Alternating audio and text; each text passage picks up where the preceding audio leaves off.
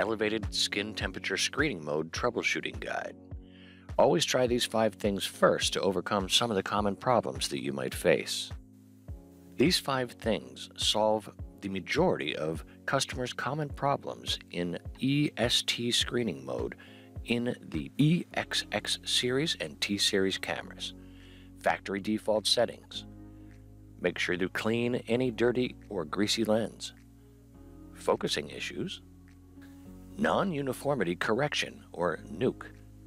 And also upgrading camera firmware. These are some of the things we're going to talk about as we move forward.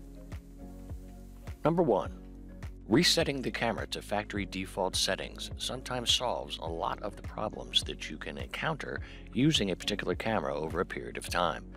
We're going to walk through that reset process and you can see how easy it is.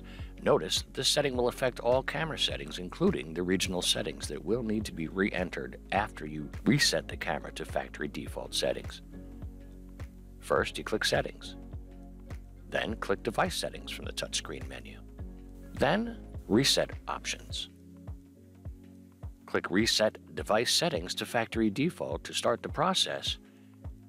After you confirm it on the next screen with the Reset button, the camera will restart after factory defaults are restored. Number 2. Always make sure to remove any dirt or dust or grease or anything on your lens. Any foreign materials on the camera lens will negatively impact focus and degrade temperature measurements, making them less reliable. Number 3. Focus. Accuracy of temperature measurements will be negatively impacted by out-of-focus images. You have 2 choices. You can use manual focus indicated at the top simply by turning the lens housing until the proper focus is obtained. Further, you could use the autofocus, which is activated by pressing the button on the front of this camera. Keep in mind, for autofocus to work properly, the target should have good thermal contrast, which means a distinct difference between warm and cool objects in the scene. Number 4. Non-uniformity correction. While the camera does perform this process on its own, sometimes you might want to be able to manually use the NUC function before measuring an important temperature or capturing a critical image.